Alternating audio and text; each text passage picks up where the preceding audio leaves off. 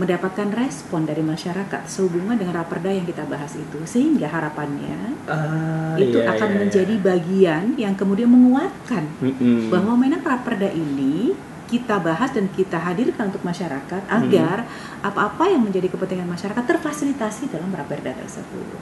Kegiatan aktivitas di masyarakat itu bisa berjalan secara lebih baik lagi ketika perda-perda tersebut bisa ditegakkan secara maksimal dan masyarakat mendapatkan manfaat dari di situ. penerapan perda tersebut. Dalam rekrutmen tenaga kerja di Kota Cilegon, industri betul-betul memperhatikan dan menjalankan perda tersebut. Minimal 70% adalah masyarakat Kota Cilegon dalam rekrutmen tenaga kerjanya.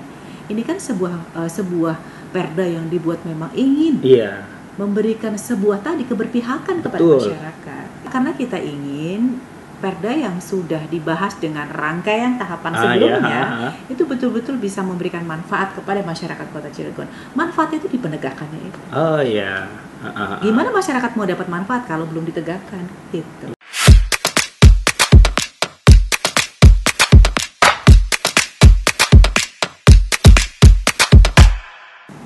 Assalamualaikum warahmatullahi wabarakatuh, Sobat Podcast Radar Banten. Kembali lagi kali ini dengan saya Bayu Mulyana dalam acara Podcast Radar Banten. Sobat Podcast, pada edisi kali ini saya mendapatkan tamu seorang perempuan yang sangat hebat di Kota Cilegon.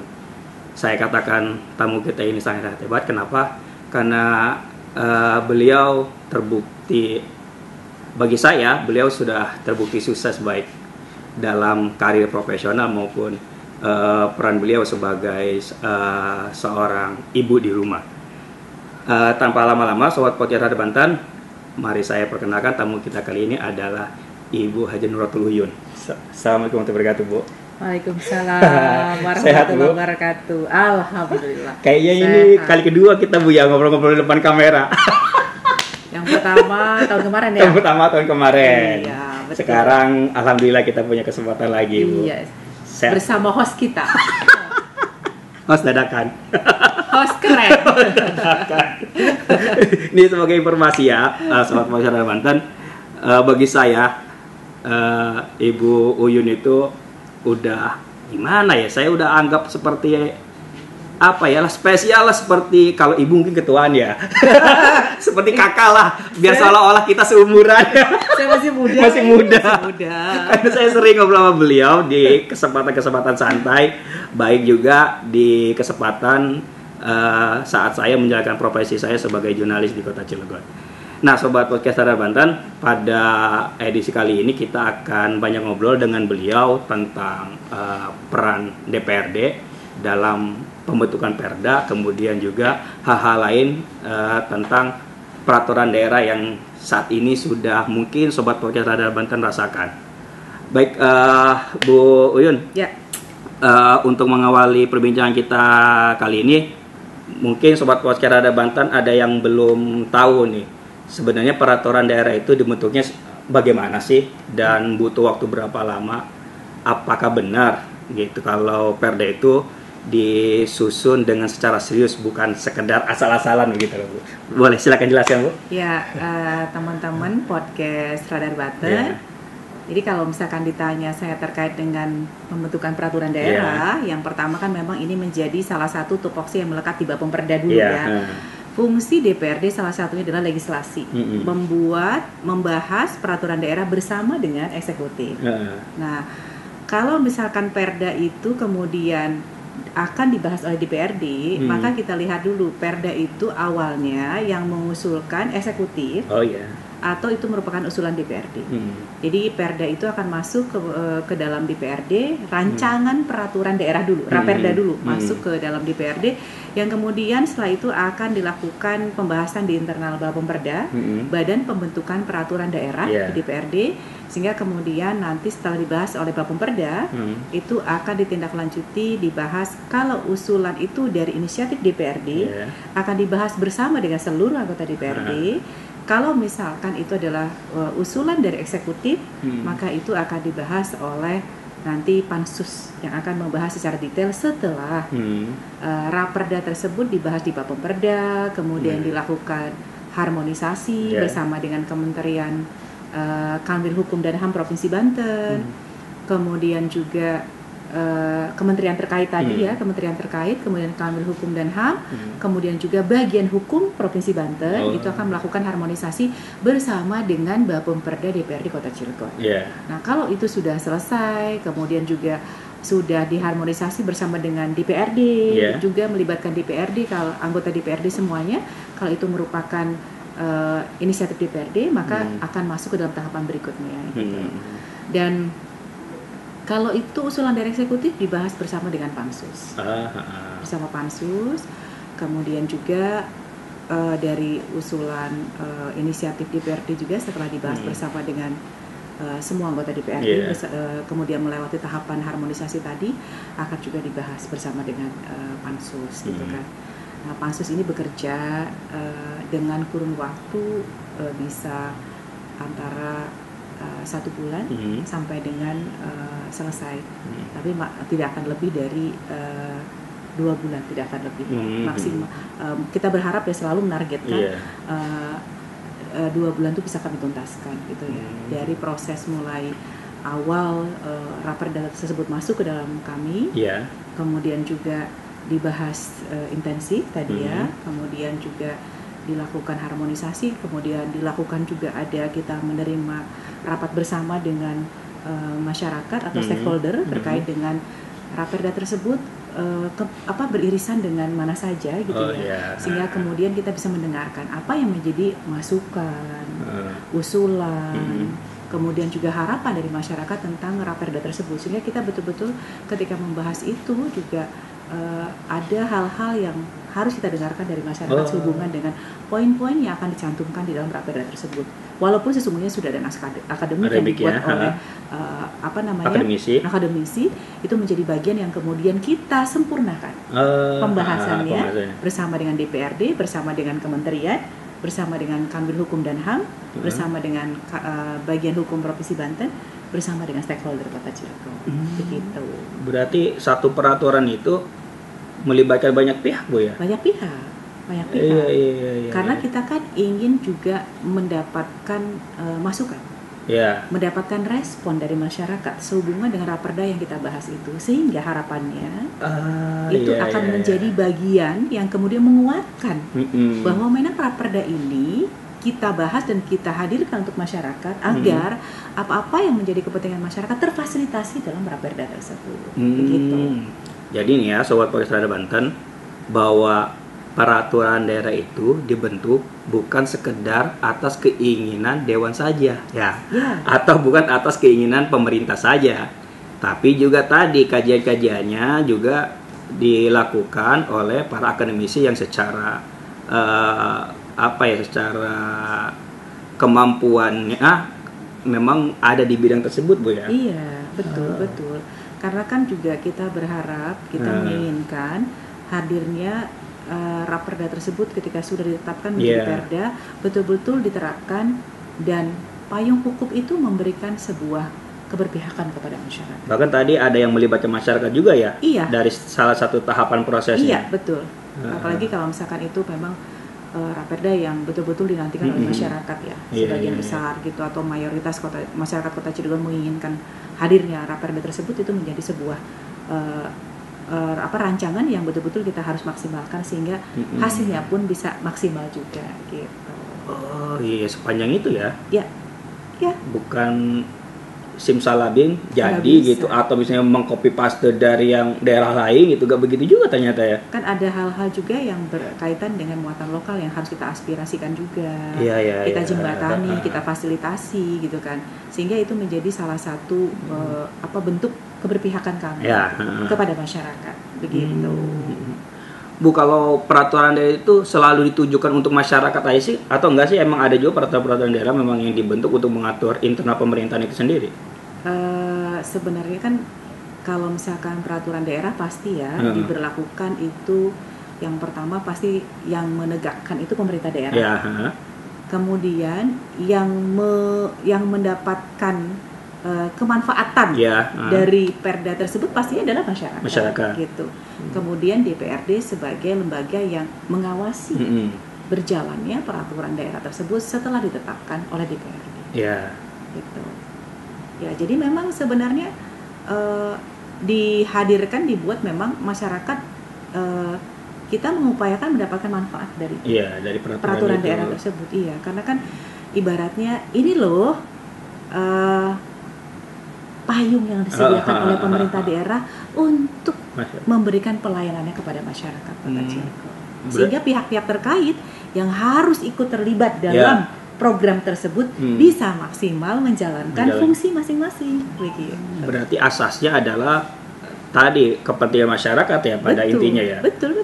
Setiap apapun peraturan daerahnya, bahwa asas awalnya dibentuk peraturan tersebut adalah untuk mengakomodir kepentingan masyarakat itu ya. Betul. Peraturan daerah itu untuk menguatkan bahwa pihak yang terkait harus menjalankan itu sebagai bentuk tanggung jawab menjalankan peraturan agar masyarakat bisa mendapatkan hak-haknya secara maksimal. Kayak misalnya Perda yang penguatan pondok pesantren dia kalau nggak salah Bu ya. Kita kan sudah membentuk itu Bu ya. Perda yang penguatan pondok pesantren itu betul. Itu kan sebenarnya aspirasi yang disampaikan oleh masyarakat. Masyarakat ingin kegiatan keagamaan di Kota Cilegon bisa maksimal. Kalau sekiranya pemerintah daerah betul-betul juga memberikan dukungan yang besar, itu kan salah satunya adalah dengan mengalokasikan anggaran. Mengalokasikan anggaran itu ketika diberikan sebuah penegasan melalui peraturan daerah, maka itu adalah salah satu bentuk dukungan pemerintah kepada masyarakat. Dan siapa saja yang bisa mensupport itu, ya bisa disebutkan dalam peraturan daerah itu. Jadi dengan adanya peraturan daerah justru tadi yang menguatkan langkah pemerintah juga betul. Udah nggak ada alasan lagi lah buat pemerintah untuk nggak memperhatikan pondok pesantren misalnya. Dengan adanya Perda itu. Perdanya sudah ada, payungnya sudah ada. Tinggal goodwill pemerintahnya aja mau apa atau tidak memperhatikan pondok pesantren begitu Bu ya. Dasar hukumnya sudah ada. Berarti tinggal diberikan ruang. Silakan berapa akan dialokasikan dari anggaran itu untuk bisa mendukung terhadap kegiatan pondok pesantren dan keagamaan di Kota Cilegon. Masyarakat pun bisa meminta ya ke pemerintah Bu ya. Kalau misalnya Perdanya udah ada misalnya gini kayak kita di Masyarakat Cilegon yang memang aktif di pondok pesantren atau lembaga-lembaga keagamaan berarti bisa meminta itu ke pemerintah. Dan itu menjadi sebuah sebuah aspirasi atau usulan yang disampaikan kepada pemerintah dan tentu saja ada ketentuan yang harus diikuti gitu, dan itu harus dipenuhi gitu. Artinya ada persyaratan-persyaratan yang melekat yang menjadi bagian dari keharusan ketika ingin mendapatkan porsi alokasi dari pemerintah. Maka apa yang harus dilakukan oleh pondok pesantren tersebut agar bisa dapat bersama-sama melakukan kegiatan keagamaan dan pemerintah memberikan support yang proporsional. Saya secara pribadi sangat mengapresiasi itu bahwa ada beberapa perda yang dikeluarkan. Menurut saya memang ini udah seharusnya dari dulu bahkan ada kayak tadi selain perda pondok pesantren ada juga perda ketenagakerjaan kalau tidak salah yang baru-baru ini sudah disahkan juga ya.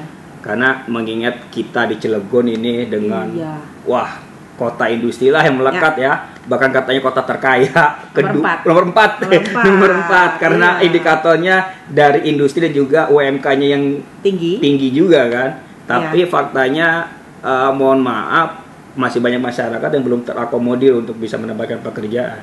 Salah satunya Perda perlindungan terhadap tenaga kerja lokal itu, yang digagas dan kemudian dihadirkan untuk masyarakat Kota Cilegon agar dalam rekrutmen tenaga kerja di Kota Cilegon, industri betul-betul memperhatikan dan menjalankan perda tersebut. Minimal 70% adalah masyarakat Kota Cilegon dalam rekrutmen tenaga kerjanya.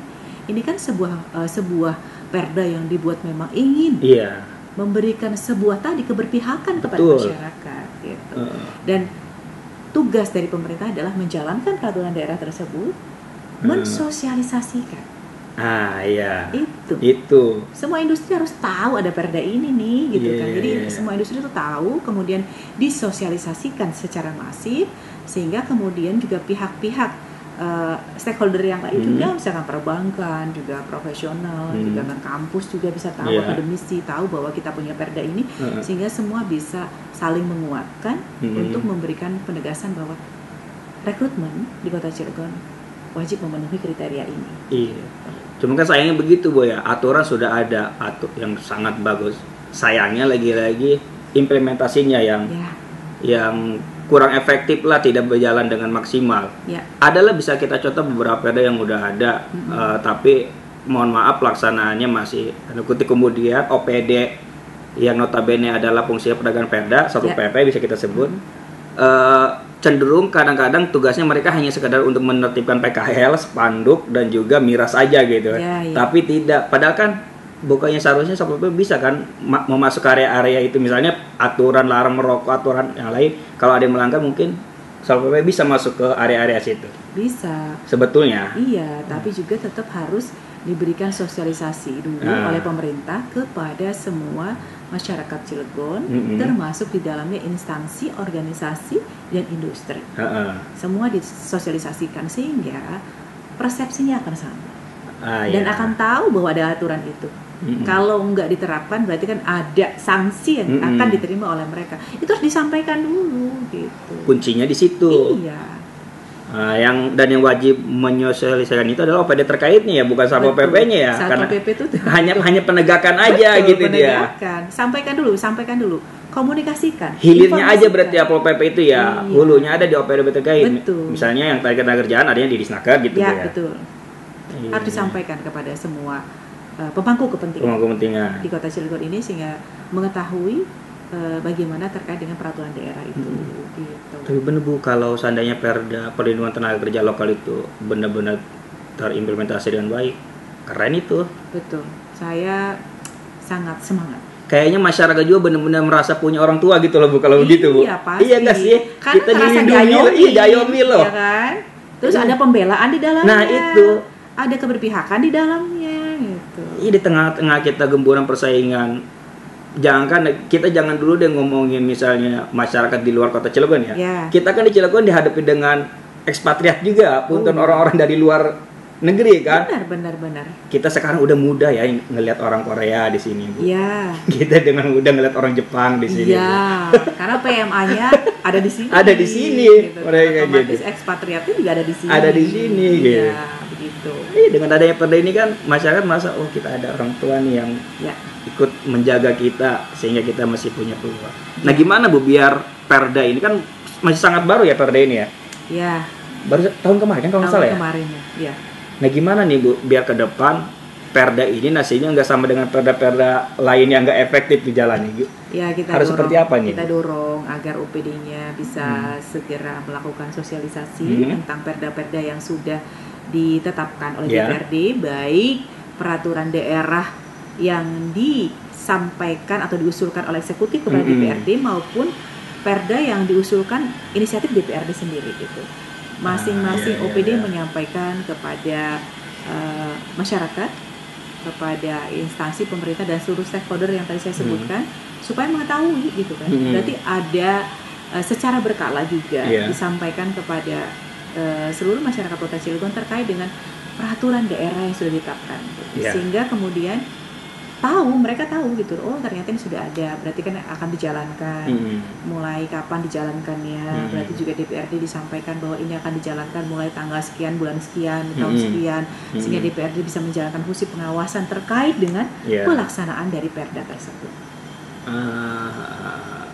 Iya, jadi apa ya, di sini perlu juga ya peran pimpinan untuk mengingatkan jajaran di bawahnya ya agar konsen juga gitu memperhatikan. Betul. Terhadap implementasi perda itu. Betul, karena salah satu yang menjadikan kehidupan ini, kegiatan aktivitas di masyarakat itu bisa berjalan secara lebih baik lagi ketika perda-perda tersebut bisa ditegakkan secara maksimal dan masyarakat mendapatkan manfaat dari di situ. Penerapan perda tersebut. Begitu kan? Iya, kuncinya di situ ya.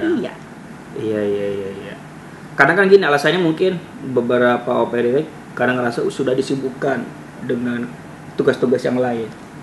Tapi kayaknya kalau misalnya ada juga, kan banyak bidang-bidang mungkin di OPD ya. Ada yang fokus begitu kayaknya nggak bakal terlewat juga deh kalau misalnya ada orang yang fokus gitu tuh ngurusin itu. Harus terus diingatkan bahwa ini harus terus disampaikan juga kepada masyarakat. Karena kalau nggak disampaikan semua juga tidak bisa mendapatkan informasi yang menyeluruh ya. Termasuk keterbukaan informasi juga menjadi hal-hal yang perlu kita tingkatkan lagi gitu, karena kalau semua informasi itu sampai kepada masyarakat, maka masyarakat akan mendapatkan apa yang semestinya mereka peroleh dari pemerintah daerah itu. Nah, Ibu sepakat nggak kalau Mbak bilang begini bahwa penyebab Perda itu belum berjalan efektif, salah satu faktor besarnya adalah kurangnya sosialisasi dari OPD itu sendiri? Iya, betul. Karena faktanya memang begitu, sangat jarang kayaknya Bu ya? Pasti kurang sosialisasi. Iya. Punten Bayu pun memperhatikan OPD lebih banyak ke seremonial punten kegiatannya, meresmikan apa. Tapi untuk kegiatan-kegiatan yang sifatnya tadi yang menyosialisasikan terkait peraturan daerah, kayaknya sangat minim, bahkan nggak terlihat deh kayaknya. Sebenarnya masih bisa diselipkan atau diikutkan pada kegiatan-kegiatan seremonial itu terkait dengan katakanlah sosialisasi Perda yang sudah ditetapkan atau dihasilkan oleh masing-masing OPD, oleh pemerintah daerah dan disosialisasikan oleh masing-masing OPD. Bisa banget sebenarnya ya, asal goodwill-nya aja mau apa enggak gitu ya. Dan konsistensinya itu ya. Betul, karena kan harus terus. Iya, nggak cukup sekali kan sosialisasi itu. Iya, betul. Dan itu harus masif. Supaya sekota Cilegon ini tahu gitu loh. Apalagi kayak industri, perbankan, akademisi itu harus tahu gitu. Dan itu adalah harus dari eksekutif menyampaikan kepada masyarakat. Jangan angin-anginan ya, maksudnya lagi pengennya aja gitu sosialisasi. Kalau enggak ya udah enggak gitu. Ya harus sosialisasi pokoknya gimana caranya masyarakat. Platformnya banyak juga kan ya? Ya banyak. Banyak banget. Medsos ada. Ya. Misalnya yang gratis ya, kita ngomongin yang gratis dulu kan. Kalau biasa kan pemerintah tuh anggarannya nggak ada. Tapi kan ada yang gratis ya. Sosmed kan? Betul. Gitu. Selain sosmed apa lagi kira-kira? Iya kan, sosmed ada. Terus media-media mainstream. Ya, betul. Ada, betul. Radio masih ada, masih didengerin. Betul. Gitu. Kayak misalnya Bayu pun tahu kegiatan Ibu kan. Selain dari agenda protokolnya di sini kan dari medsosnya Ibu kan? Betul. Oh, Ibu dapat ini nih, Ibu diundang ke sini, Ibu ke masyarakat. Iya. Kan kenapa pemerintah pun nggak mengimplementasi hal tersebut ya? Sebetulnya bisa kan? Ini jadi salah satu masukan buat pemerintah. Iya. Podcastnya Kang Bayu Radar Banten ini jadi masukan jadinya dong. Iya. Kepada Pemko. Ada. Iya, maksudnya kalau ya tadi alasannya uang kan, kalau mungkin kalau ke media mainstream harus ngeluarin uang. Iya. Tapi kayaknya anggaran juga ada deh untuk ke media mainstream. Kenapa nggak dimanfaatin untuk itu gitu maksudnya gitu ya? tuh? Nanti kita dorong lagi gitu ya. Dan Bapak Perda harus lebih kencang lagi untuk mendorong eksekutif untuk bisa mensosialisasikan peraturan daerah yang sudah ditetapkan. Karena kuncinya di situ. Ada di situ kan. Iya. Kita punya kelurahan. Iya. Yang sangat dekat dengan masyarakat. Iya. Atasnya dikit ada camat. Ya, betul. Lebih dalamnya ada RT, RW yang juga memang punten dibayar juga kan oleh digaji juga oleh pemerintah kayak gitu. Iya. Seharusnya kan itu bisa dimaksimalkan juga Bu ya. Betul. Untuk sosialisasi. Bisa bentuk broadcast ya dari pemerintah daerah Kota Cilegon kepada misalkan kepada seluruh OPD. Kemudian karena kan OPD yang lain harus tahu bahwa di sudah ditetapkan Perda ini. Kemudian juga camat, lurah, kemudian diturunkan lagi kepada RT RW menurunkan kepada grup-grup medsos warganya. Itu bisa, kalau misalkan disampaikan rutin ya akan sampai juga. Cuma kayaknya cara Ibu merawat konstituen ya. Kok jadi begitu ya? Mirip ya kayaknya. Kunci tuh buat OPD tuh yang nonton podcast Radar Banten. Rumusannya udah dikasih tahu tuh sama Bu Uyun. Mahal itu ilmunya. Itu gimana dong? Mahal itu ilmunya kalau harus ngundang-ngundang narasumber mah. Udah. Berarti kuncinya adalah soal kreativitas aja ya. OPD itu sejauh mana sih kreativitasnya untuk menyosialisasikan Perda itu ke masyarakat? Kalau soal penegakan menurut Ibu gimana? Masih cukup lemah juga nggak? Ini kan sebenarnya kalau sosialisasinya sudah masif, sudah selesai, pasti berikutnya adalah penegakan. Dan penegakan juga harus memang betul-betul bisa konsisten ya. Artinya ketika memang itu harus diterapkan. Ketika itu misalkan ada pelanggaran, ada sanksi yang diberikan gitu. Kenapa? Karena kita ingin perda yang sudah dibahas dengan rangkaian tahapan sebelumnya, itu betul-betul bisa memberikan manfaat kepada masyarakat Kota Cilegon. Manfaatnya itu di penegakannya itu. Oh iya.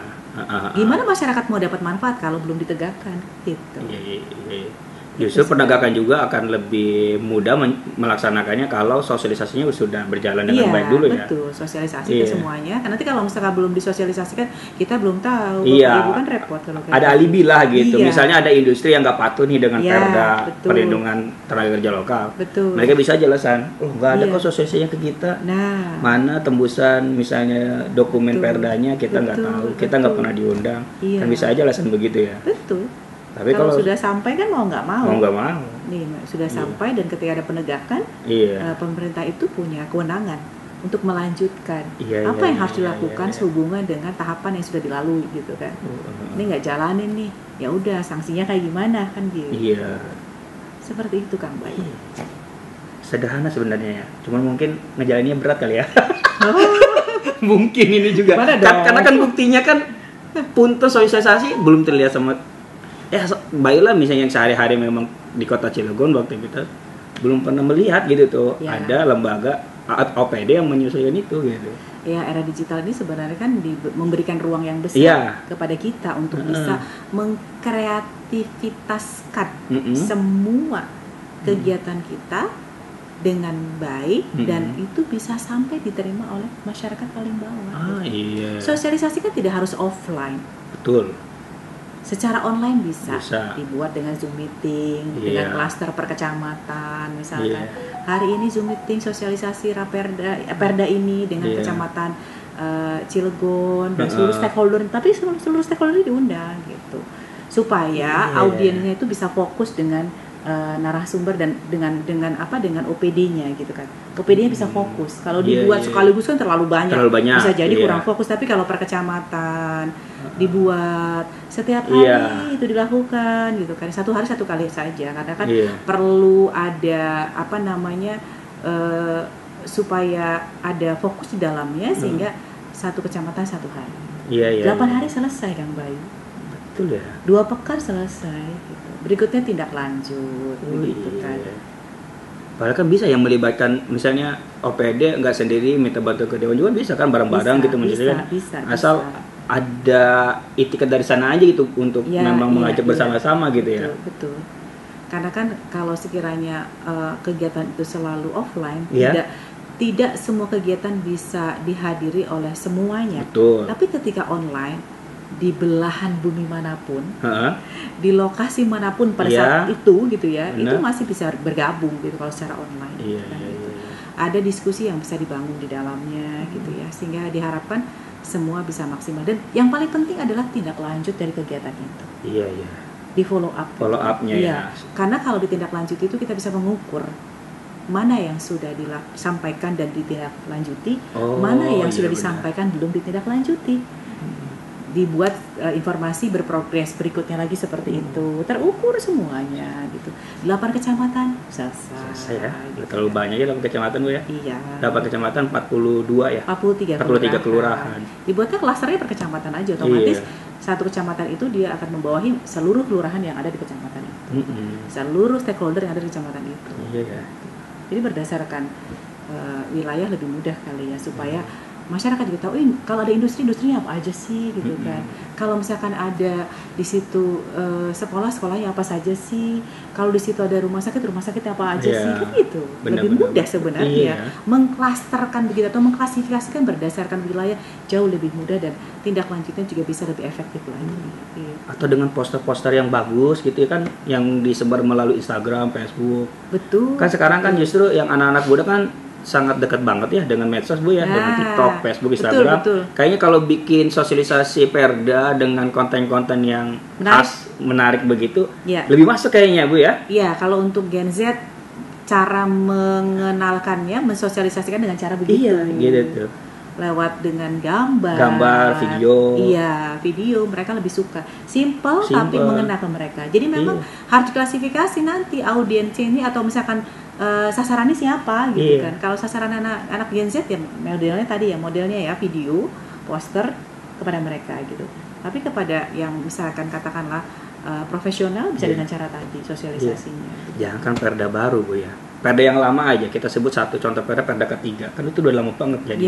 Tapi kan Ibu perhatikan nggak sosialisasi kayak gimana? Masyarakat kayaknya ragu deh, apalagi yang muda-muda nih yang tahu adanya perda begitu. Ya memang perlu ada upaya untuk menyampaikan. Padahal kalau bikin video gitu larangan asal memasang alat peraga, spanduk atau apa, mereka yang punya bisnis jangan asal nempel. Kayaknya kan kalau bikin video yang menarik, oh ini nggak boleh, jangan buang sampah sembarangan misalnya. Ya, dengan video menarik. Betul. Ya bagus, sangat bagus. Iya. Nggak ada anak muda kayaknya di dinas ya Bu. Gitu ya. Berarti nanti bisa diusulkan. Bisa juga ya sama Ibu melalui DPRD ya. Yang megang mesosnya jangan yang baby boomer gitu. Serahkan tuh ke yang minimal genjet tuh. Iya. Buat apa ada mereka lebih aktif, lebih kreatif gitu kan. Milenial aja belum tentu bisa sedekat itu dengan media sosial, apalagi yang baby boomer ya kan. Betul. Yang lebih dulu generasi baby boomer. Iya. Oke Bu, sebelum kita tutup perbincangan kita kali ini, mungkin ada closing statement dari Ibu untuk pemerintah daerah dan juga masyarakat berkaitan dengan implementasi peraturan daerah. Ya, yang pertama kita bersama-sama mengajak mengimbau pemerintah daerah Kota Cilegon untuk bisa lebih maksimal lagi mensosialisasikan perda-perda yang sudah ditetapkan oleh DPRD sehingga kemudian masyarakat bisa mengetahui secara jelas, terbuka dan semakin banyak perda yang diketahui oleh masyarakat apa aja yang dipunya oleh Pemkot Cilegon sehingga kemudian ketika ada hal-hal yang masyarakat itu butuh perlindungan, penguatan, keberpihakan, kita sudah menyampaikan bahwa ada perda ini yang dihadirkan oleh Pemkot Cilegon untuk masyarakat Kota Cilegon. Kenapa? Karena masyarakat itu harus merasakan manfaat dari semua pelayanan, semua program pembangunan yang dilakukan oleh pemerintah daerah. Mau nggak mau masyarakat harus merasakan itu, baik dari industri, baik dari sektor-sektor yang lain. Jadi memang betul-betul hadirnya pemerintah daerah itu memberikan manfaat dan dampak yang positif untuk masyarakat dan terasa oleh masyarakat bahwa pembangunan ini berjalan di semua lingkungan, di semua sektor dan terasa manfaat pembangunannya oleh masyarakat secara langsung. Begitu Kang Bayu. Mantap. Baik, sobat podcast Radio Banten, ngobrol sama Bu Uyun itu ya 30 menit itu nggak berasa. Udah 30 menit ya? Udah 30 menit ini kita nggak berasa kita 30 menit ngobrol sama Bu Uyun itu ya. Cuman ya mau gimana lagi sobat Radio Banten, meskipun saya pengen lebih lama ngobrol dengan Bu Uyun, tapi karena kita harus dibatasi oleh waktu, dengan cara terpaksa kita harus akhiri nih perbincangan kita kali ini. Jadi sedih dong. Semoga kita punya kesempatan lagi ya buat ngobrol-ngobrol. Amin. Buat sobat podcast Radio Banten, saya ucapkan terima kasih yang sudah setia menyaksikan tayangan video ini. Saya yakin buat sobat podcast Radio Banten yang menonton video ini dari awal sampai akhir bakal mendapatkan value-value yang bagus. Saya juga ucapkan terima kasih pada Bu Uyun. Sekali lagi terima kasih dan mohon maaf nih waktunya sudah saya ganggu. Tidak apa-apa, dengan senang hati. Baik, terima kasih sobat podcast Radar Banten. Saksikan terus semua video-video yang ada di kanal YouTube-nya Radar Banten. Saya sebagai host undur diri. Assalamualaikum warahmatullahi wabarakatuh. Waalaikumsalam warahmatullahi wabarakatuh.